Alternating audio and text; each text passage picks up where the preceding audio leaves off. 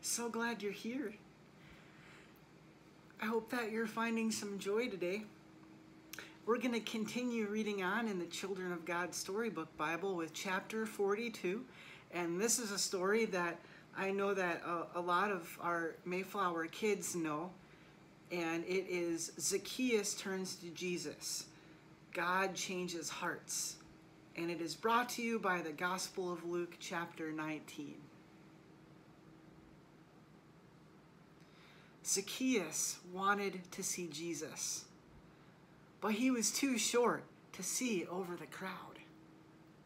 He stood up on tiptoes and jumped up and down. He tried to squeeze through to the front, but no one would let him in. Why doesn't anyone like me?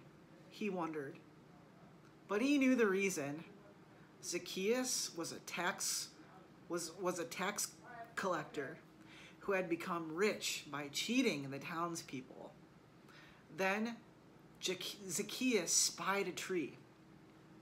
Aha, he thought to himself, I will climb that tree and have the best view of all. Then Jesus stopped under that very tree and looked up at him. Zacchaeus, Jesus called out, climb down, for I am coming to your house today. Zacchaeus could not believe his ears. He jumped down and ran home to get ready. That man is a liar and a cheat, the townspeople said. Why is Jesus going to his house? Zacchaeus realized they were right, and he was ashamed. When Jesus entered the house, he said, Look, I will give half of everything I own to the poor, and everyone I have cheated, I will pay back 4 times the amount I owe, or that I stole. Jesus smiled. Dear Zacchaeus, he said, today you have become a new man. Now you can truly stand tall.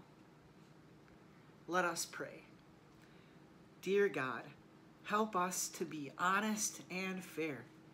In your name we pray. Amen.